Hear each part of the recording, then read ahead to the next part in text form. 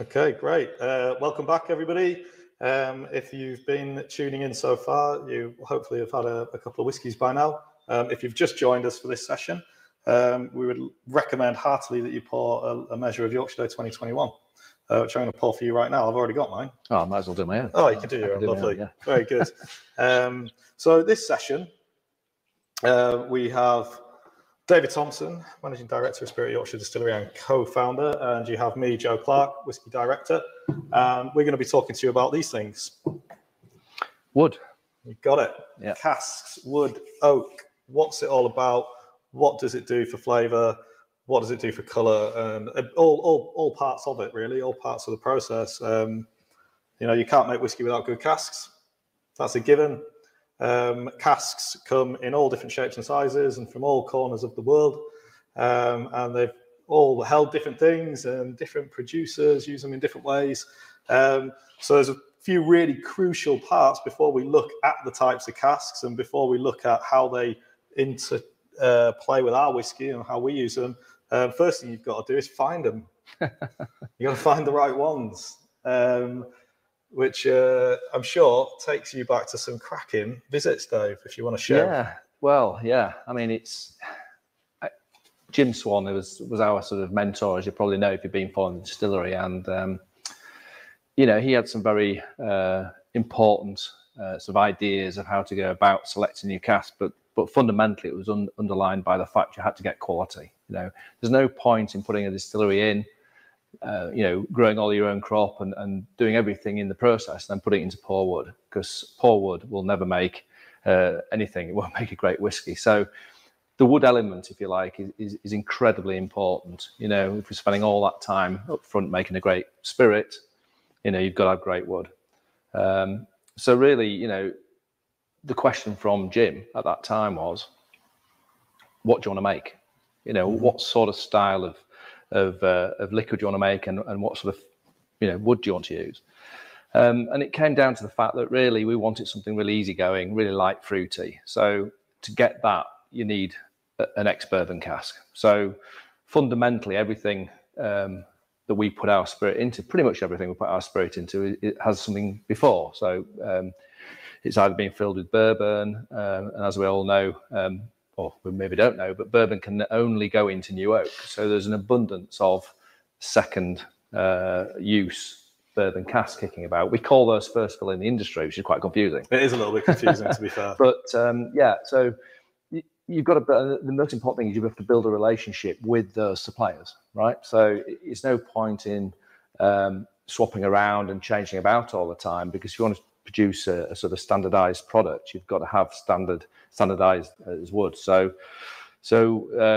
I went off to Kentucky. I think it was 2015-ish, or possibly a little bit earlier than that, actually, to really make those contacts and get to speak to the people who not just make the barrel, but obviously fill it with their bourbon and so on. So and these are what we call select casks. So the one behind you, Joe, is so should we have a little look at the bourbon cask as we're talking about it? So as David mentioned, he was heading to Kentucky to source and build relationships with the guys who make and fill these with fantastic bourbon. That's right. And I think the important thing is that there are a lot of bourbon distilleries out there, but we decided to go with one of the largest producers, actually. So it's part of the Brown-Forman group, who are responsible for Jack Daniels, Woodford Reserve, and Old Forester. And we decided we'd go down the route of Old Forester predominantly. It's quite a small distillery, so it was important to us that we chose something that actually was a great bourbon. So, we've got a bottle or two upstairs, and I think we all agree it's a really, really good bourbon. It's fantastic. Yeah. So that was the starting place, really, for selecting these sorts of casks. And then it's getting continuity and consistency. So I don't know how many loads we've had now, but we must be on our... We've had a lot. I don't know. We're on our sort of 9th, 10th, 11th loads, something like that, and 250 at a time, possibly more than. It is. Yeah. It is a busy day when you get cask delivered. My fingers have got the titles. Yeah, exactly. As well. Yeah, it's not the kind of thing we tend to do in white shirts. It's a hands-on day. But yeah, the relationships and the contacts that David built in that trip, really, really important, because that delivery of bourbon casks that we receive is bang on. Yeah, and it wasn't the first guy I met either, which is important, I think. I mean, I went to Canada as well. But at the end of the day, I think it is that personal side again. You've got to meet the maker, you've got to meet the guy who sells them to you, and I think that's so important that you do that. And Jim was great and instrumental in making those initial sort of introductions, so we followed through on those. So when you typically meet up with a bourbon producer in Kentucky, an old kind of whiskey making country out there, I don't imagine that's the kind of meeting where you sit down for a low or no alcohol beer. No, it was interesting, and in fact, they decided they would take me out and we'd have a meal. And would you like a drink, David? And I said, yeah, expecting the wine list to be thrown at me. No, it was a bourbon list. So we had to have a sort of a pre-meal bourbon. We had to have a bourbon to go the first and second course, and they're all different ones, So by the time we'd finished, we were quite bourboned out, really. But they drink it like that over there, and it's not volume; it's just the different flavors and textures that you can get in a bourbon whiskey. And I really enjoyed the whole process of understanding how they make bourbon, and that really is important for our process. So yeah, it was an interesting trip. I think I was out there for about 2 weeks. Yeah. And probably due another visit, actually. Yeah, definitely due another visit. A little bit difficult over the last couple of years, fair to say. Yeah. But yeah, it's like so many things, isn't it? Relationships, so important. Yeah. We put so much faith in these casks. You've got to make sure that they're right. One of the little telltale signs as well, when you look at a bourbon cask, it's got B on the actual studs. I don't know if you can see this, Jonathan. If you get really close, there's that. It's probably upside down B, looks like an 8. But effectively, that stands for bluegrass. And there's a selection of distilleries who fit into this sort of size, if you like. And that Old Forester is one. So if you're ever trying to identify a particular group of distilleries and look at the studs, that's quite interesting nice little telltale signs as well. We can flip them over on deliveries as well. Obviously, before we paint them, you see the Cooper's marks and that kind of thing. It's a real art form, making casks. Yeah, and this is somebody's baby. They do. You can tell the different Coopers by the type and style of cask. So they all have little ways of making them, but fundamentally, there's no glue in these. They're held together by these bands, and that's it. There's nothing in there at all. There might be a little bit of beeswax around to seal the lids, but there's no glue. There's no glue allowed, actually, in a cask. So it's a very skillful thing, and probably we can talk about how now we move to this stage. So actually, as Jonathan's looking at that, so this is a hoop driver. So you can see here, where this hoop will have moved, and so if we're taking a delivery of casks in the summer, and we take those 212 casks out of that container on a hot week, and we put them at the back of the distillery, and we're drawing on those casks each week. And so when we bring them in, we often need to tighten them up. This hoop driver has seen a lot of action now, but you're tightening the hoops before we fill. So you can see here where these bands have been tightened before we put the cask up.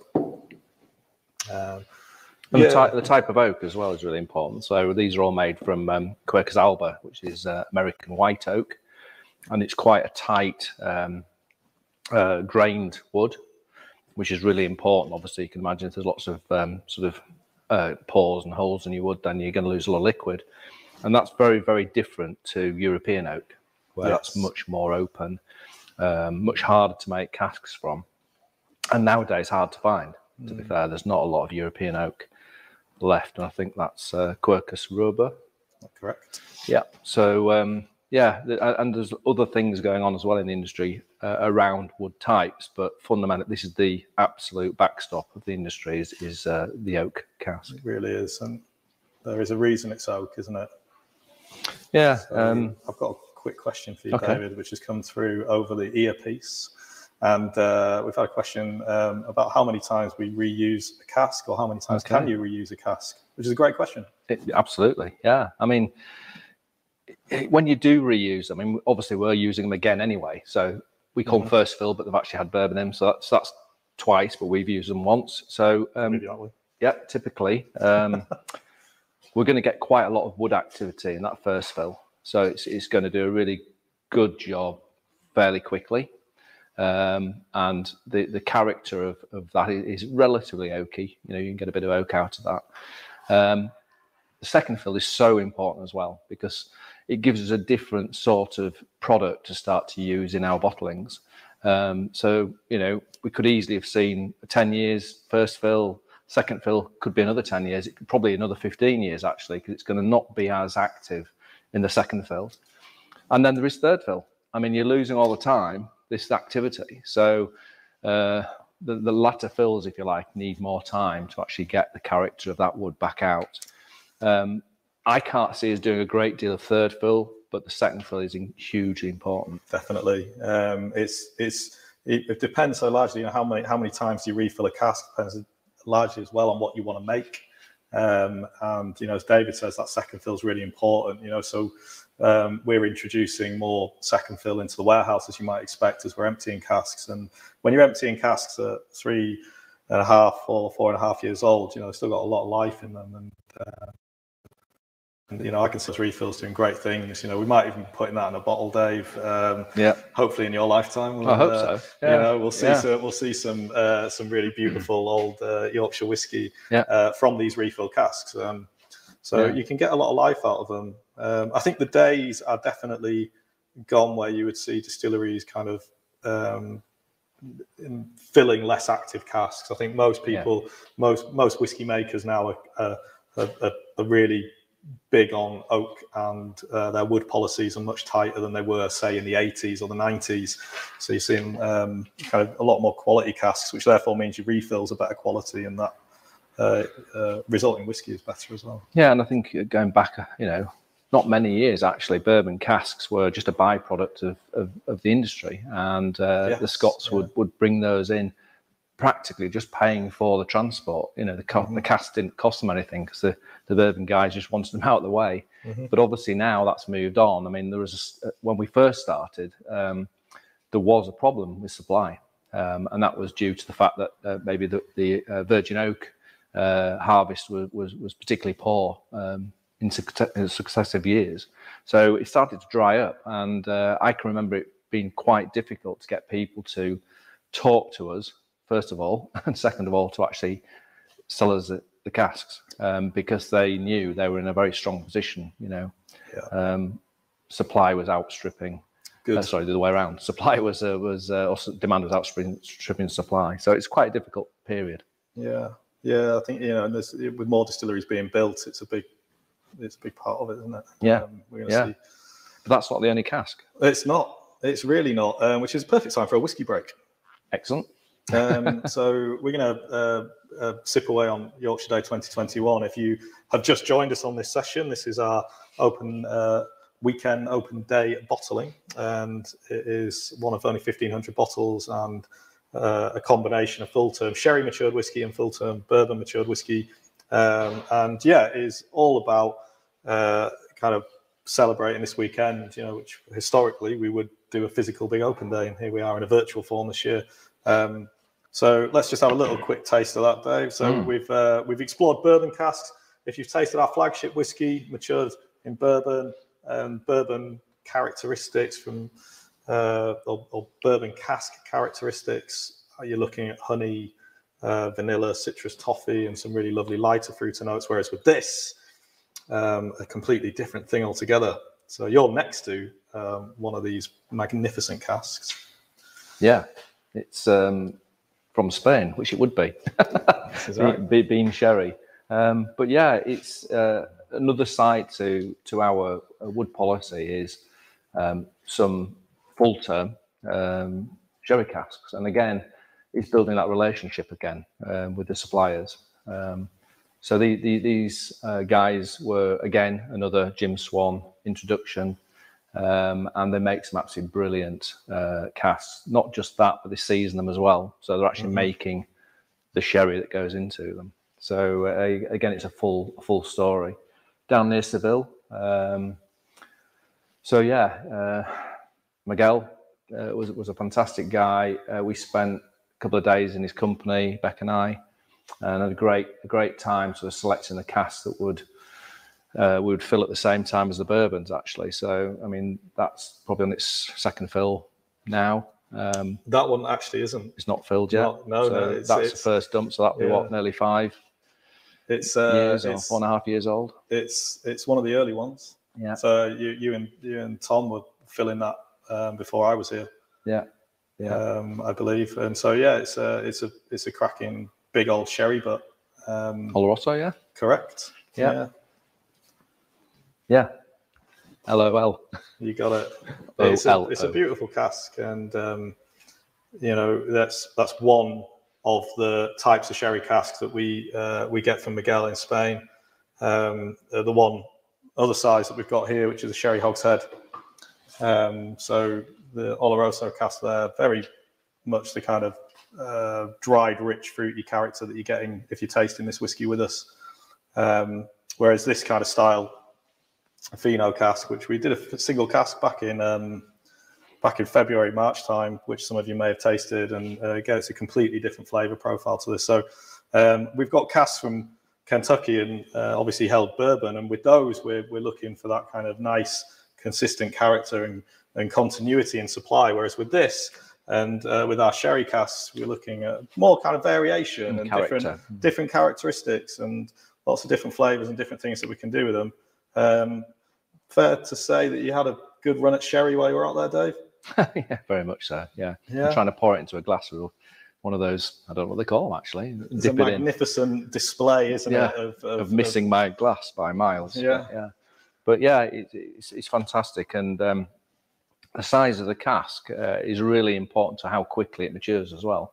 So this boy will take longer because your surface area per litre is not as big as the baby over there, and that would just go off like a rocket. And that's why a lot of new distilleries tend to go small casks. The problem with that is it gets very, very woody very, very quick. So taking again advice from Jim, if you want a woody, oaky whiskey, use a lot of small casks. So these are much better if you've got the time to wait. These will do a better, more mellowing job. This is quite seriously, with exception to the tiny 20-litre cask that we've got here for display purposes, the minimum cask size that we fill is the 200-litre bourbon. So it's kind of 200 litres and up. And this is all about being able to lay down whiskey long term. We've actually got some samples here just so you can see the journey. If you want to take that, Dave. Yeah. So that's what we put in. So that's a new make spirit. So that's what our colour is like at the start of maturation. There you've got some bourbon, matured spirit there, not quite 3 years old. So that is a young cask sample from a bourbon barrel. And right there, that lovely sample that Dave's holding in his left hand is from a ex-red wine cask, which is one of our lovely shaved, toasted and recharred red wine casks that we're using for our STR finish. And we've used for 1 or 2 other bottlings, particularly in the Distillery Projects range before we launched Whisky. So you can see a big difference in colour there being driven by the different cask types. So interesting enough, that last one is a different beast altogether, because we're not actually just straight filling a red wine cask. It's actually been rejuvenated, and if you sort of take 2 or 3 millimeters out of the inside and shave the cask, you're going to expose the new oak. And then if you're going to re-char it, so literally burn it and roast it or toast it, then we're going to end up with something called an STR, which is effectively a rejuvenated red wine cask. It's a great, amazing process, which was largely pioneered, if not entirely pioneered, by Jim Swan. That's right. And this type of cask is, it's a reconditioning of that wine cask to optimizing it really for whiskey maturation. That's right. So it's a really amazing process where the coopers have taken extra steps. It's a lot of extra work. These casks are each one of them has its own story to tell and its own the pairs of hands that have touched it in that lifetime. The STR is certainly seeing more work and more conditioning than perhaps other cask types. So it's a really special type of cask. And we've had really brilliant results with it, as we have with all the casks off Miguel, actually, and indeed off the casks, the bourbon casks that we filled, which is largely testament to that work that you were doing in those visits, which might not have felt like a lot of hard work at the time, but it was very, very important in terms of securing these casks for us on a long-term I did feel a responsibility, because it was massive. It's massive. If you get that bit wrong, huge bit of work, nothing's going to get right. So somebody had to do it, and it was they did, and we're all the better for it.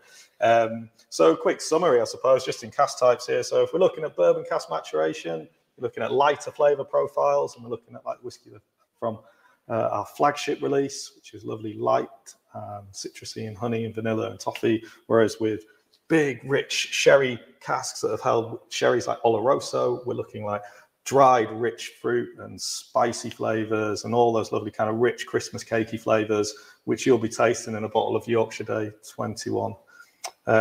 And then you've got lots of other types of sherry, which we won't be going into right now because we're actually at the end of this session.